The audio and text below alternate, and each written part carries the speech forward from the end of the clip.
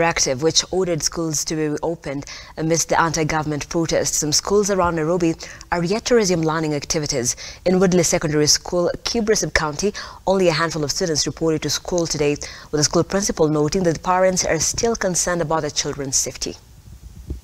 With Interior Cabinet Secretary Kithure Kindiki assuring Kenyans that enough measures had been put in place to ensure the safety of students via directive to all schools, some schools around Nairobi reported low turnout, with only 27 students reporting. We had been directed to come back to school, but unfortunately, majority of our students did not turn up.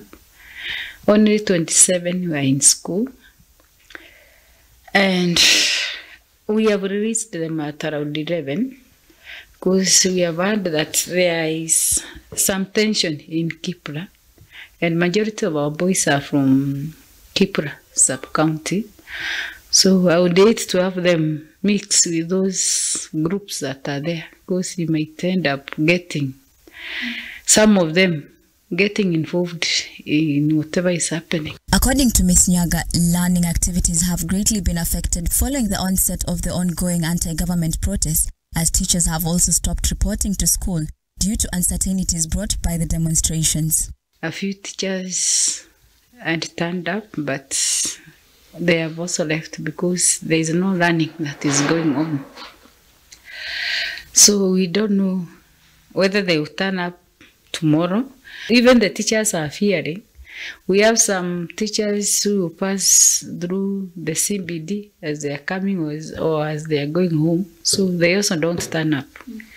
So it is only the few that feel that they are safe that normally come. They are also human beings, and wakigongwa na mawe hata wao watakufa. So but the demonstrations are really affecting the running, especially this area of Kibra. I feel that we are losing a lot. Ms. Nyaga additionally stated that a lot of time had been lost at day schools as compared to boarding schools, who continued as usual with their learning activities, despite them sitting for the same national examinations. Form 4s, we had planned to do something with them before they do the end of term exams, but now I'm seeing a situation whereby we may not be able to do anything. Remember, we will sit for the same exams with those students who are in class. And when the results are bad, we will not say that it was because of maandamano. The principal has, however, called on the government and other stakeholders to take initiative and resolve the current situation, or else the state of education would continue to decline. So I'm just praying that things are going to change.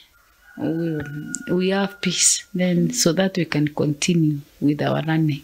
Because if this maandamano goes up to third term, I'm seeing a situation where we will get very bad results. Juliet Chipkoech, Look Up TV.